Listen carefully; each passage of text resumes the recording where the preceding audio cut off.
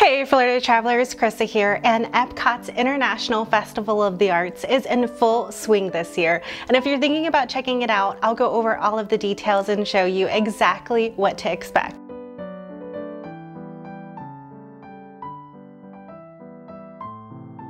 Epcot's International Festival of the Arts is the first of many events that happen at Epcot throughout the year.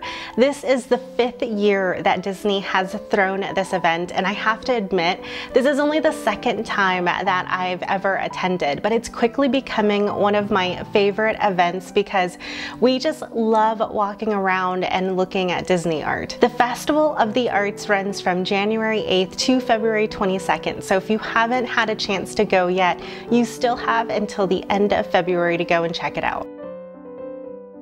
I think one of the biggest draws to attending any of Epcot's yearly festivals is the food. There are a number of different booths set up throughout Epcot, and a handy thing to pick up is the festival passport. This passport will tell you all of the booth menu items, so if you want to plan things out to kind of figure out what you want to check out or not, make sure to pick up one of these.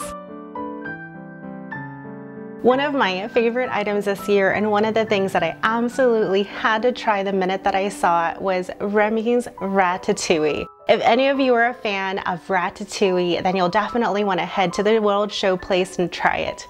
It is presented exactly the way that it is in the movie, and I couldn't be more excited to try it. It was so good.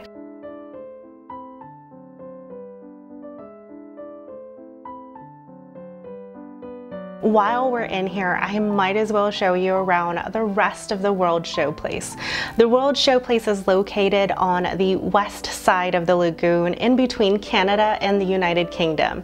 It can be easily missed because it's a bit off of the main path, so if you're not looking for it, you could walk right by it. But the World Showplace is where most of the guest favorites are going to be located. Not only are there food booths, but there are a few notable artists in here as well, including Thomas Kinkade.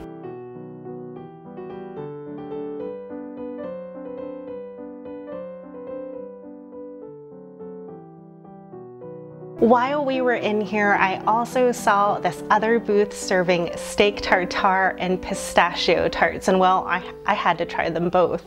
So we went back into line to grab both of these dishes, but look at them. They're a work of art all on their own, and they taste just as good as they look. One of the other things that I love about Epcot Festival of the Arts is the interactive aspects of it. Not only are you able to go from booth to booth and admire and purchase art pieces, but during certain times of the day, the artists are actually there to talk to the guests and will even sign the work that you purchase while you're there. So if you're one of those that want to go in there and talk to the artists and get an idea of what their inspiration was, this event is definitely one of those that you want to go to. If you get inspired to create work yourself, you are even able to help paint a wall mural.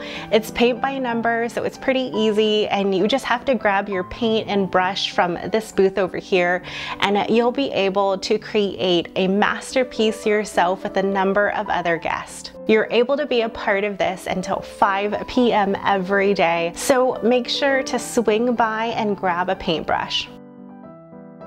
One of the other things that I really loved that they incorporated this year was sidewalk art. Sidewalk art gained popularity in 2020 from all of the amazing artists that created works in their driveways while we were all in lockdown. And I love that Disney gave a nod to all of that creativity by adding a sidewalk art exhibit into the festival. They even have an interactive perspective one that you can take pictures on. It is a walkthrough exhibit, but look at all of this work. It's amazing to think that these were all created with just a piece of chalk.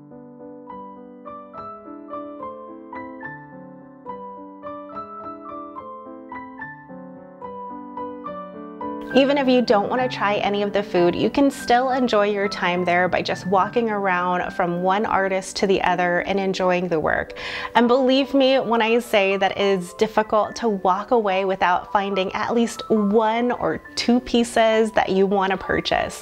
We even broke down and bought one ourselves that I admired from last year, and there were so many others that I would love to collect in the future. In each artist booth, there are a few different sizes of artwork, from limited pieces that are already framed to simple matted prints if you're looking for something that's a bit more budget friendly. Like every other Epcot event, if you're looking to skip the crowds, the best time to go to Epcot is going to be during the weekdays. Most of the locals, like me, are going to head to Epcot during the weekends on our days off, and that is exactly what I did. I was there last weekend and it was pretty crowded, but to be honest, it wasn't as crowded as it has been in past years because of the limited capacity that Disney has in place.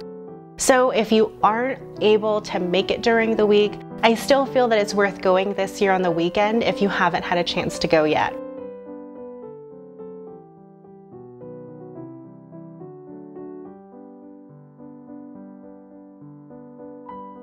No Disney Epcot Festival would be complete without its own merchandise. So if you are looking to pick up a memento or two of your visit to the art festival, there are a few different things that are available for this year, including artist palette shaped plates, t-shirts, as well as a few other items.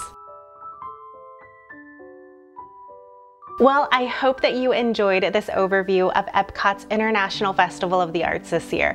If you found this helpful and would like to support my channel, make sure to hit that like button and subscribe. I release a new video every week, and you can see more of it by subscribing. Until next time, everybody, I hope you have an amazing day and go out and enjoy some Florida sunshine.